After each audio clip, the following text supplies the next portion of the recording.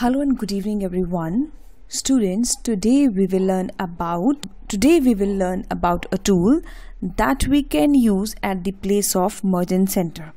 So the question arises, why do we need to replace merge and center? So when we use merge and center, we face one problem, right?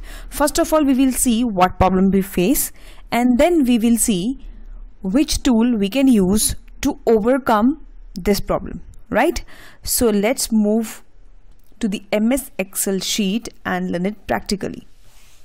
Now you see this is a table in front of you. We always want a heading to be at the center. So what do? We select the number of cells in a row and click on merge and center, right? Now this has become a one cell, right? Now if I want to select a column and press Ctrl and Shift key, my entire table is getting selected, right? So this is a keyboard shortcut, Ctrl and Shift key, to select a column. Why? Because this is happening because the very first cell has become a one cell and it is indicating to select this entire table, right?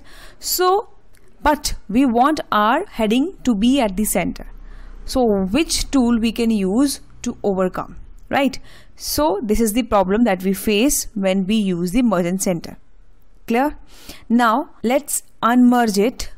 Now my heading has come in the first cell, right? Now let's see which tool and how we can use it.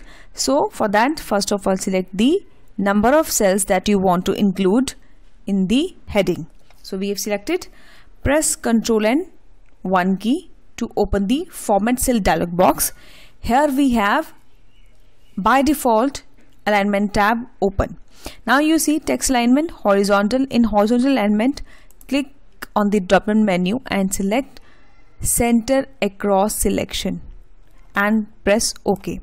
Now you see my heading is at the center, but the cells are not merged with each other, right? So it is preserving the cell separation, but it is making it appear as a one cell, right?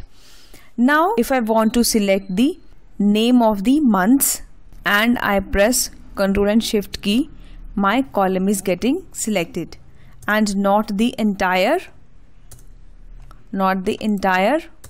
table, right? Now I press it and give it a formatting so I can do that, right? So which tool we have used? We have used